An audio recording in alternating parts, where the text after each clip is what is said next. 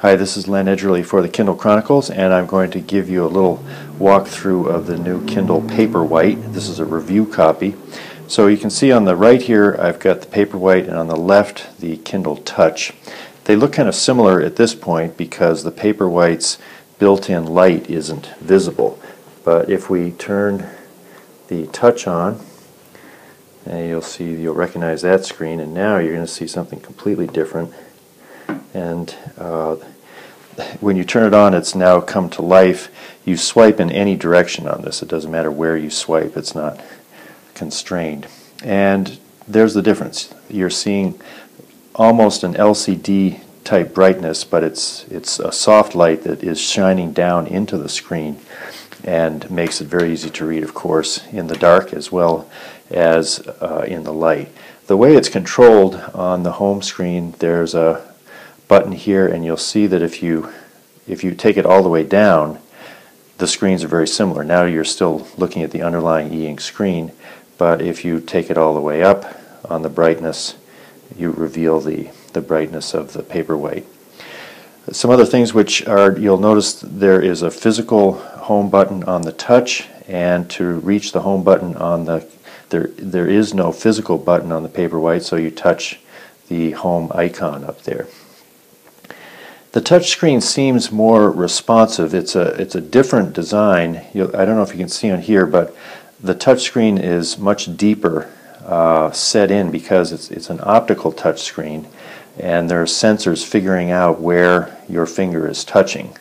And whereas this is a capacitive screen on the Paperwhite, so if you actually are touching it, in my experience, it just seems to be a little faster.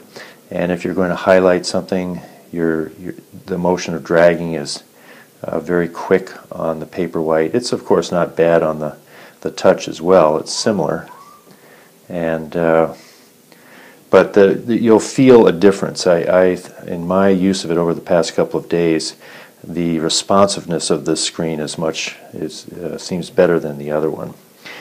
One thing you'll notice in the Touch, the new Paperwhite, that's pretty cool, is that you can see how much time it's going to take for you to read to the next chapter. So in other words, if I queue up War and Peace here, I'm still reading War and Peace, and I go to the menu and I go to Reading Progress there. I touch that, and I've got some choices. I can choose Time Left in Chapter, and now I don't know if you can get down there to see that. You probably can't, but it's saying 4 minutes left in chapter. So in other words, it's timing how quickly I'm reading it and telling me that, you know, if I'm about to fall asleep and I want to get to the end of the chapter, I've got 4 minutes to go there. Page turns, I think, are supposed to be a little faster on the Paperwhite. So there's the speed on the Touch. Paperwhite, it's noticeably faster. If we do a little test here, I'll try to tap at exactly the same time, and the Paperwhite is just jumping ahead, so you've got a little faster speed on that. The weight of the Paperwhite is essentially the same as the Touch. The Paperwhite is 7 3/4 ounces. The Touch is 7 5/8 ounces, so just 1/8 of an ounce difference. But one thing that I think will probably be the case is that if you put the standard case on the Touch, which has the light in it, which is, you know, by far the best way. You know, there are other lights out there, but with this built-in light to the case, you've got a nice cover for the Touch. Well, the Touch is not available anymore, so this is just sort of showing what's improved. The weight of this cover with the light is 12 7/8 ounces.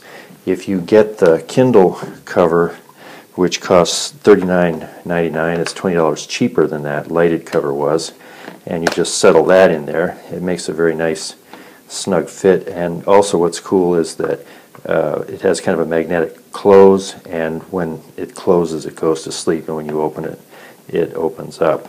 And this is as I say, a little bit lighter when you have the combination, because this case doesn't have a light built into it.